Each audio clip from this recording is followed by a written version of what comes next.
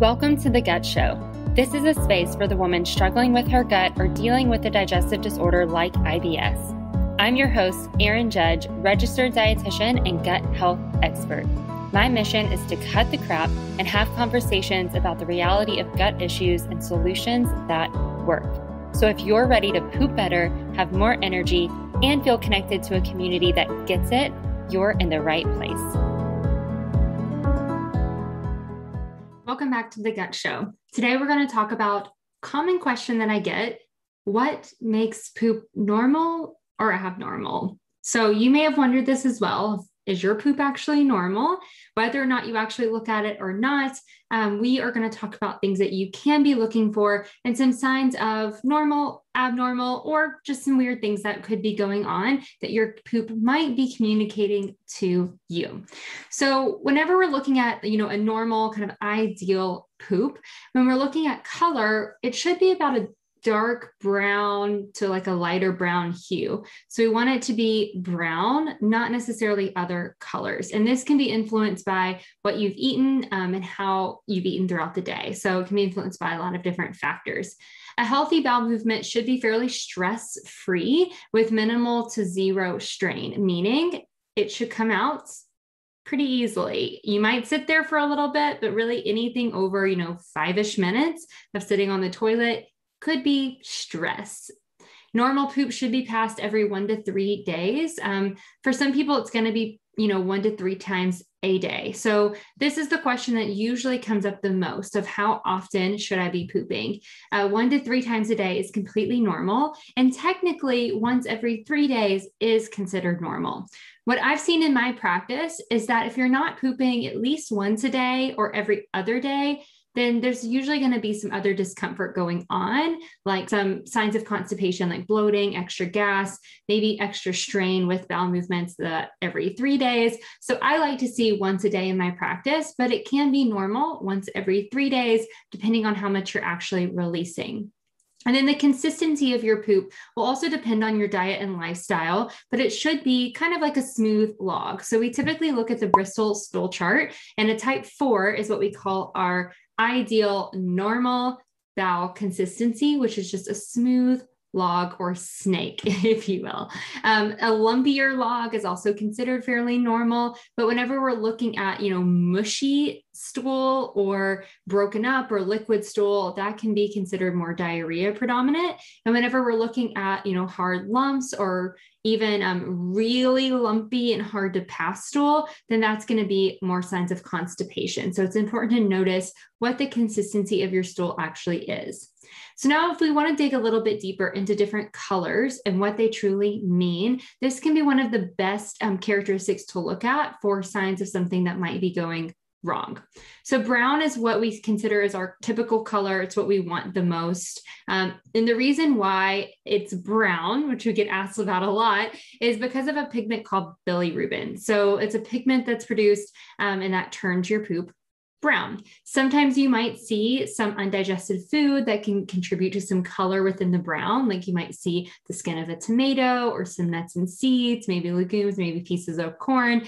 That can be very normal. Those are fibers that your body just hasn't broken down fully, and they can just get kind of lumped into that log. But typically the stool itself is going to be brown. If you notice that your stool is black, and then differentiating between dark brown and black can be tricky. But if you notice that it's really black, there's a few different reasons why that can happen. One can be bismuth medication, so like Pepto-Bismol or iron tablets. So if you're taking iron, if you're taking that bismuth, then you might notice that your stool is black, and that would be a normal reaction to those medications or supplements that you're taking. If you've not had any of those or black licorice, which can also contribute, then it could be an indication of upper GI bleeding, and you should seek medical attention. So whenever we're seeing black stool, sometimes that looks like dried blood, and that can be a sign of bleeding in the digestive tract, especially upper digestive tract. So it's been able to dry before it comes out. And so it's something that you would want to seek medical attention ASAP. So that would be a sign to go straight to the doctor and get it checked out. If you can save a little bit of it, take a picture of it, something like that, that might help you with that appointment, and just take a quick, refresh, Have you had black licorice? Have you had Pepto-Bismol or any other bismuth medications? Have you had any iron supplementation or anything like that? That would be something to double check first before going to the doctor. Another color that we can see is white, or even like a gray or clay color. That can be caused by either lack of bile due to medications or digestive complications. It can also be another like side effect of other medications. So if you are not taking a medication that you are aware is going to cause that coloring, and it seems to just come out of nowhere, then you should seek medical attention. So again, snap a picture, take a sample of it, whatever you need to do, and then go see your doctor or call your doctor to discuss what might be causing that coloring, especially if it happens more than once. Another color that we see is green, and this is typically going to be due to a high consumption of our leafy green vegetables or eating green food coloring. This could be an indication that food is moving too quickly through your system.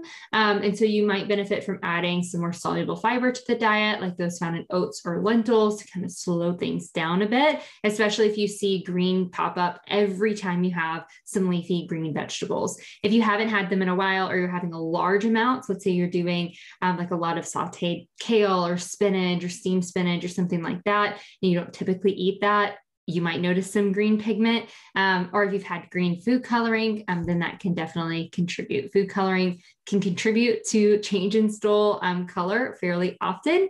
And so anytime you're eating food coloring, even like blue food coloring might translate to like a neon green poop, then that can be expected. So ideally we avoid a lot of food colorings, but if you do have them, know that those will come out and change the color of your stool. So if you had that, then that's something that you can look for if there's any other patterns or consistencies with that color after you've fully passed out the food coloring that you ate.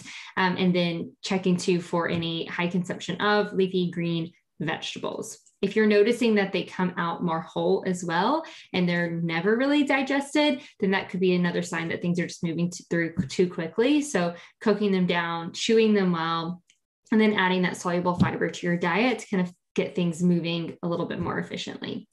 Another color that you may see is red, and this one can usually be scary to see because of the correlation to blood. So it could be the result of kind of lower GI bleeding. It could be a sign of hemorrhoids or even like tearing, so bleeding kind of at the opening of the anus. But either way, if you do notice that there is red coloring, then you may want to seek medical attention. The reasons why you would not would be if you've been eating a lot of beets, drinking beet juice, those definitely contribute to red stool, or again, food coloring that might be contributing. Usually if it's blood, sometimes we'll see the blood actually separate sometimes and like fill the whole toilet bowl. If that's happening, that could be a sign of the blood being more at the opening versus being like in the GI tract where the stool is forming. So that's something that you would want to take a picture of or kind of note just to make sure. And then for those that are having a menstrual cycle out there, if you are on your period, you may notice some menstrual blood that is kind of mixed in. So just take note of that as well. But it doesn't hurt to seek out help and make sure that you're talking to your doctor about it, especially if it's recurring fairly often and you haven't had that conversation before, because it could be a sign of something more serious. It could be something less serious, but could still require a little bit of personalization and a little bit of treatment, especially hemorrhoids or things like that. Orange is a color that's not seen as often, but can be seen, especially with high consumption of foods containing beta carotene, which is found in oranges and carrots being our most common one. This is not something to be scared of or overwhelmed by. It would be just a normal reaction if you're doing high doses of beta carotene. So if you're eating a lot of carrots and oranges, this is going to be particularly strong if you are juicing a lot of carrots or you're eating carrots all the time. So those of you who are dealing with digestive disorders like IBS and maybe doing low FODMAP and you're eating way more carrots than you normally would, you might notice some orange coming out. That would just be a sign of the carrots that you're eating. A way to test that is to take the carrot and orange consumption down a little bit and see if that changes and gets back to that brown color. And then as you bring them back in, if it gets a little bit more orange, then that would just be a normal response to those foods. And then the last main color that we see is yellow. So if you are noticing kind of a yellow tint, that can typically be a sign of excess of an excess amount of poorly digested fat. If you're malabsorbing fats, that is not a good thing. And that could be a sign of some issues going on either with the liver or the gallbladder or even the digestive tract. And so we want to make sure that you're consulting with your doctor and maybe even consulting with the dietitian to be able to kind of decrease and modify your fat consumption to be able to be to work for you. If you've had your gallbladder removed, this may happen. And so it's something that you want to take note of. Some other colors that you might see or textures, if you will, in your stool would be like the mucus. And so you may see this kind of milky, whitish colored mucus or even yellow colored mucus that's not necessarily part of your stool, but might be kind of with it or separated from it. If you're noticing that often, it can be from constipation. So if you've been constipated, that can contribute to mucus production. And that could be a normal, if you will, response to the constipation. But it could also be a sign of some other things going on. So that would be something, again, snap a picture. Pictures are worth 1,000 words when it comes to your provider in GI. So just snap a quick picture and then make sure you bring that up with your doctor to see what's going on.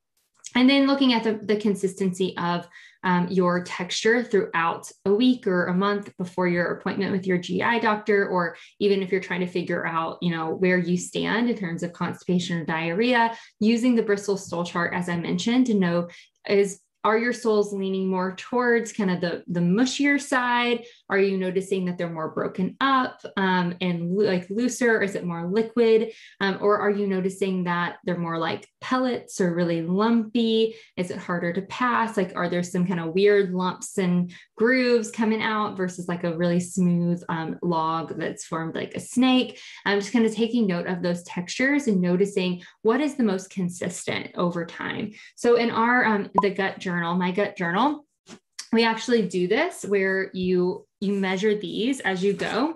And then on the reflection pages that we offer every 10 days, flipping the pages, for those of you who are listening on podcasts, you're not going to see this, but those of you on YouTube, you'll actually visualize it. You're going to actually see, okay, types 1 through 7, according to the Bristol stool chart, how many times have I had this bowel movement? And you can measure this over time to see, okay, how many type 1s have I had? How many type 2s or 3s or 4s? And if you guys ever did those little quizzes in magazines back in the day, then you'll do the same thing where you just tally up, okay, how much of each, and then what you have the most of might be your norm or what's really going on. And that can be really helpful because sometimes we may think, okay, I think I'm more constipated, or you may think, okay, I think I actually have diarrhea. But whenever you get into the weeds of measuring, you may notice that that symptom may feel the most uncomfortable and may highlight the most to you, like diarrhea. But whenever you get into it, you might realize I'm actually more constipated. And so the diarrhea could be the compensation or vice versa. So it's really helpful to note that. Something else that I get asked fairly often is, what about, should your stool float or should it sink to the bottom of the toilet bowl? That's a very common question and something that's talked about often. So most of the time your stool should sink. That's normal. We want to kind of sink down. If your stool is floating, it could be a sign that something's not functioning well. So it is something that you want to bring up, especially if it's happening all the time. More often than not, it's a sign of gas. So if you've been constipated, if you're noticing that you're a little bit more gassy, a lot of times your stool might float because there's more gas built into it. So a little bit more air in it. You may notice that if you're eating a lot of fiber, that can contribute to your stool changing and whether it's floating or sinking. So if you've adjusted your fiber intake, you may notice a change there. Usually it's not something to be overly worried about, but it is something that you could track if you're noticing that every single stool you have is floating. Typically, if it's going to signify that something is wrong, we may also see a lot of like yellowy mucus tied with it. Like you're going to see some other signs too. So that's why it's really important to keep a really detailed log if you're trying to figure out what's going on in your body, how your poop is communicating to you, and what you can do with that.